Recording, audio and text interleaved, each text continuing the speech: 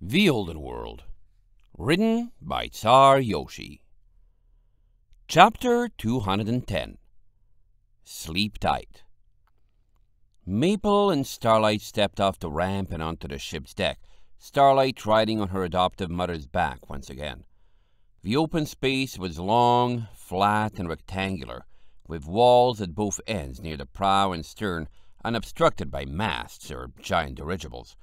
An ornate wooden railing came up to an average pony's chest on either side, preventing passengers from plummeting or being blown off, and to the front there were two doors she could make out heading under the forecastle. Shinespark nodded at the doors.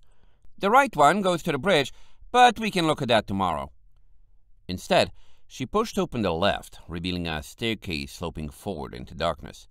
At a flicker from her horn, manolites built into the interior triggered, glowing with warm orange light and highlighting places along the walls where a carpenter might have spent days fashioning engravings into the trim. A short descent left them standing on a generously sized landing, with a ladder against the forward wall and a door inset to the right. "To the bridge, for if it's raining, or you don't want to go outside," Shinespark said, pointing to the ladder. "Engine room," she pointed right.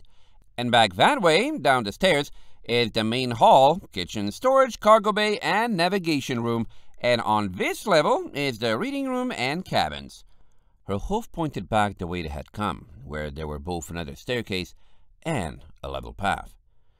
"I know where I want to go," Maple yawned, eagerly slumping along the bridge between the two staircases. "Sure you do." Shinespark smiled, standing aside and letting her lead. "The biggest cabin is mine, but you can have any of the others.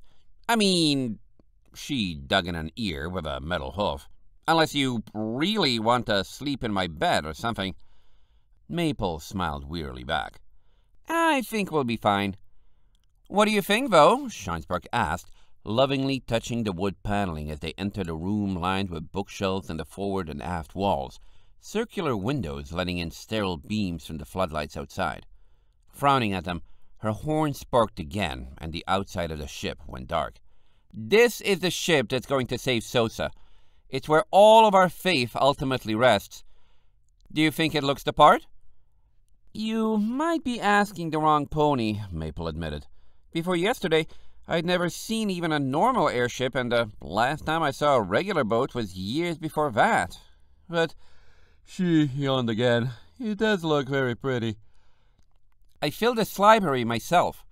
Shinespark proudly paced past several rows of bookshelves on the starboard side, the other taken up by 3 fluffy reading chairs and a pair of short tables. "It has almost everything you could ask for, and sometimes more. There's an entire section dedicated to every bit of shipbuilding knowledge Sosa ever gained, along with other arcane arts and sciences, and even some personal research journals from myself and Ernby. Does this look familiar?" She held up a book in her aura, floating it over for Starlight to see. The filly squinted.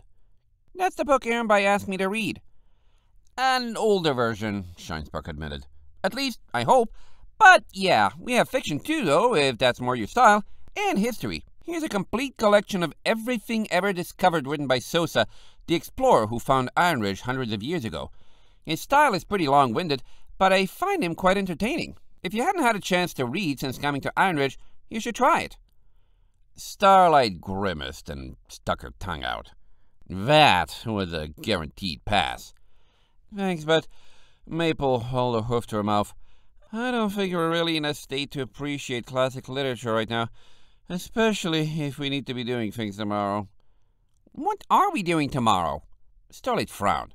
"Can't we just stay here and sleep? Nobody's chasing us for once." "We promised White Chocolate we'd be back, remember?" Maple smiled sadly. "It's only a short way, though. If it stops raining, we can come right back here afterward. If this is a safe place, I'd at least like to recover that thing we left and bring it here." Shinespark's ears perked, questioning. "It's nothing," Maple smiled. "Just something we left with a friend because it was too heavy." "Okay." Shinespark shrugged and made to turn away, but didn't. "By the way, I got interrupted to come here in the middle of a conversation with your friend Gerardo, and he had some interesting things to say. I'm going to invite him to join us too, And if he agrees, I'll bring him here in the morning so we can get you all up to speed at once on everything else that's going on.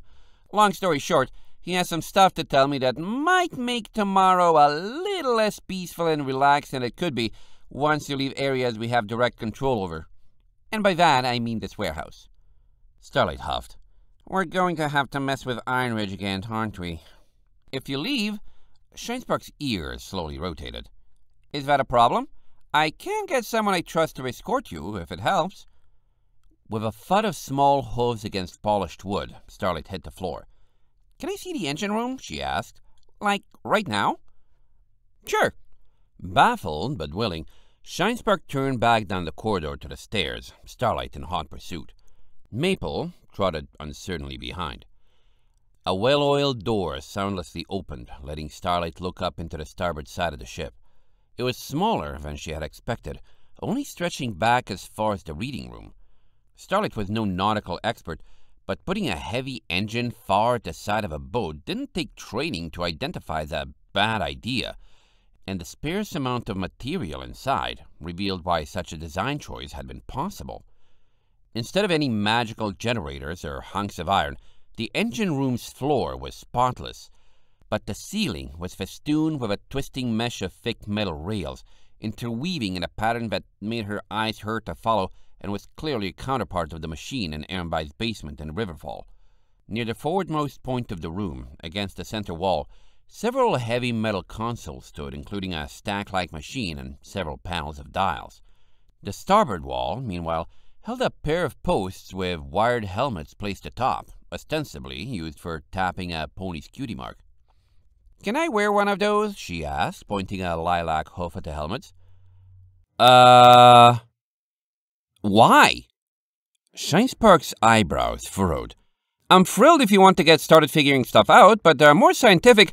Not that, Starlight interrupted, walking closer to the rump helmets.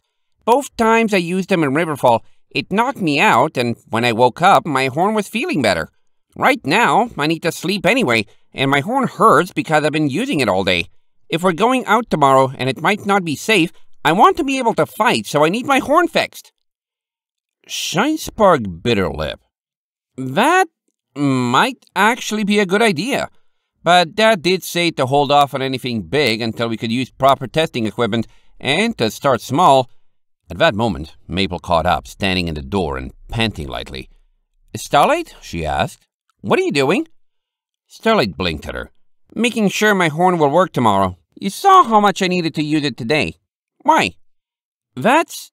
Maple stretched a hoof out, but her words died on her lips. Starlight frowned, getting a distinct impression there was something she deliberately didn't want to say. Starlight, we just heard about all the kinds of technology they're working with here and how complex harmony and cutie marks and ponies really are. Shouldn't we do this slowly? Shinespark stood uncertainly by. Do you two need a moment to talk? I could just go to bed, Starlight huffed. But come on, you keep telling me I'm special, don't you? She crouched, staring at Maple. Or at least you're thinking it, and I am strong. So do you want me to use it to protect you, or not? Well, Maple's ears folded. If you're sure, but... She shook her head and swallowed. How are you feeling compared to the last time, at least? Your horn, I mean. My horn? Starlight rubbed her forehead, feeling the stiff appendage. Better than the first time after I lifted Gerardo's boat? The second time, I don't even remember what I did, but it hurts. Maple sized Starlight up and eventually sighed. Only once then, and after that, if you want Shinespark to work on your horn, you do it properly. And this time is only if she says yes. Starlight's eyes lit up. I guess she can, Shinespark said, shrugging. According to Dad, the wiring on the helmets burnt itself out, but we've got spares. Unless it busts the primary multiplexer, the machine itself is built to handle concentrations of energy greater than the overloads we've seen from sequences of brands. He said his was fine at least. If you're sure about this, go ahead and take one. Eagerly, Starlight waddled to the pole rack where the helmets were stored, casting off her saddlebags, then lifting and inspecting one in her hooves. She looked to Shinespark for approval. Standing near the stacks of consoles, Shinespark adjusted several settings in her telekinesis, allowing the machine to hum to life. Then she nodded and stared up at the rail cloud, waiting. Maple interrupted. Be ready to catch her in your telekinesis. Both times before, she went flying. Really? Shinespark tipped her head. Interesting. Ready when you are, Starlight. Starlight held up the helmet, then stopped and blinked, setting it back on its pole. Huh? Maple and Shinespark both blinked back. Hang on, Starlight muttered, moving to her pack and rooting around for a particular package with waterproof wrapping. I've almost... She tumbled backwards, her prize in her hooves. Here, she said, leaving it sitting on the floor. You can have this. I don't want it, but maybe you'll like it. I'm tired of lugging it around anyway. For me? Shinespark knelt, inspecting it, curious. Yeah, Starlight nodded, picking up the helmet again. But first, we need to do this. Is it ready? It is. Shinespark straightened up, ignoring the package and focusing on the rails overhead. Starlight, Maple asked, stepping cautiously closer. Can you try to stay awake this time after the machine does its work? Just as long as you can? For me? Starlight nodded. Okay. Resolutely, she held the bowl-shaped apparatus high and slammed it down over her head. Crack! The wire along the wall that connected Starlight's helmet to the console burned a searing, jagged bolt of blue in Maple's vision, enough that she stumbled back, shielding her eyes with a hoof. With a frantic whiz, something tiny and filly-shaped blurred past her, soaring at an angle until being interrupted just before the wall by a thick aura of magic. High above, the metal rails blazed with midnight blue fire, lasting for a split second before dissipating in a haze of speckled astral fog. That thinned, hovering by the rails as it vanished into nothingness, the entire display lasting less than 2 seconds. The only things in the room that moved were wisps of black smoke rising from the singed wire, and Starlight, slumped in Shinespark's aura, gently sinking toward the ground. Starlight! Maple lunged forward, jumping and grabbing the filly free. Starlight's eyes were heavily slitted and didn't focus. Starlight, are you still awake? Starlight's eyes flickered. I'm tired. Carefully, Maple examined one of Starlight's hooves, holding it up to the nearest manolite and waving one of her own behind it. There was a definite transparency like she had observed at Ehrenby's house, and her heart clenched. She didn't trust her memory of what Starlight had looked like the last time, but she was undoubtedly transparent. And it might have been her imagination, but the filly could have lost a pound, too. Stay awake, Starlight, she hummed, rocking her. Shinespark, come look at this.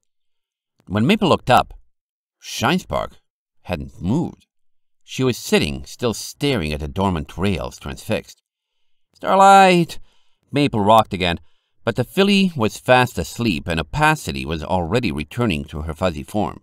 Slowly, Maple let out a breath. Whatever the harmony extractors did to Starlight, it wasn't permanent.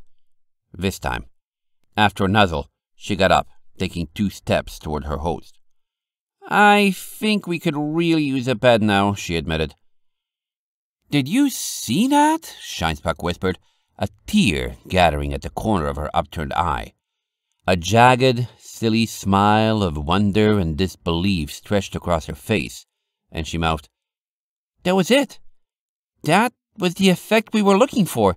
The unstable reactions don't look like that. They're more than one color and don't leave a mist.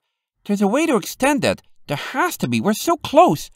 Shinespark? Maple prodded, chancing one more step. Shinespark didn't respond. A single gold-plated hoof stretched upward. Good night, then. Taking Starlight carefully, Maple stepped through the door to the staircase landing, closing it quietly behind her. Maple stepped through the warmly lit corridor of the ship's middle floor, walking on 3 legs and holding Starlight to her chest with the 4th. The filly was snoring peacefully, completely limp and relaxed. When she stopped to nuzzle Starlight's forehead, her horn was cool to the touch, as if it had been left under a stream of cold water several minutes ago. She stopped, looking back the way she had come through the reading room and eventually the landing. Most of the cabin doors were on the starboard side, she realized, a product of Shinespark's taking up most of the room to port. The cabin hallway continued far enough back that she assumed there would be more, but felt like settling herself nearer to the library than further. She still wanted to return to Riverfall, but it was at least a possibility that the incomplete airship would become her home for the next few days, and that meant treating it as such. Eventually, she settled on the second from foremost, touching its door with a hoof. There was a latch, she realized, though some thoughtful pony had made it hoof-accessible rather than a lock for horns or a handle for wings. With a soft click, it was undone, and the door swung soundlessly open. The room beyond was dark, and while it probably had a light switch, the ambience from the hall was sufficient. A capsule-shaped rug adorned the center of the floor, and around it were 2 dressers, a writing desk, and a stack of bunk beds with a generous height. Unlike Riverfall's vast, round, fluffy beds that were near to the floor and acted like a sea of warmth, the bunks were raised with storage space beneath the lowest and a plush, square mattress with a blanket that smelled like it had been recently made. Maple patted her way to it on carpeted hooves, gently depositing Starlight and turning back for the door. It clicked shut, leaving the room in darkness save for a thin strip of light shining beneath. Maple recognized that darkness. It was the same kind that waited for her in her bedroom at Riverfall, sleepy and slow, and waiting for all the ponies to turn in so it could too. The ship's bare timbers still smelled of the forest almost, though she could have convinced herself that part was her imagination. She crawled into the bottom bunk, feeling around for Starlight as she moved and taking care not to squish her. Her coat still bore marginal residue from the rainstorm, but it was fading and wouldn't last long before the bed's comfortable warmth. "We did it, Starlight," Maple murmured, tucking herself in. "It was scary, but we made it through another day. I wonder how much tomorrow will have in store for us. Don't you?" Starlight didn't answer, curled loosely with her face upturned. Maple rolled over, properly positioning a pillow. "I guess we'll just have to see when it happens." She drifted off, the pure silence of the far-removed warehouse settling into her ears as the night wore on. End of chapter 210.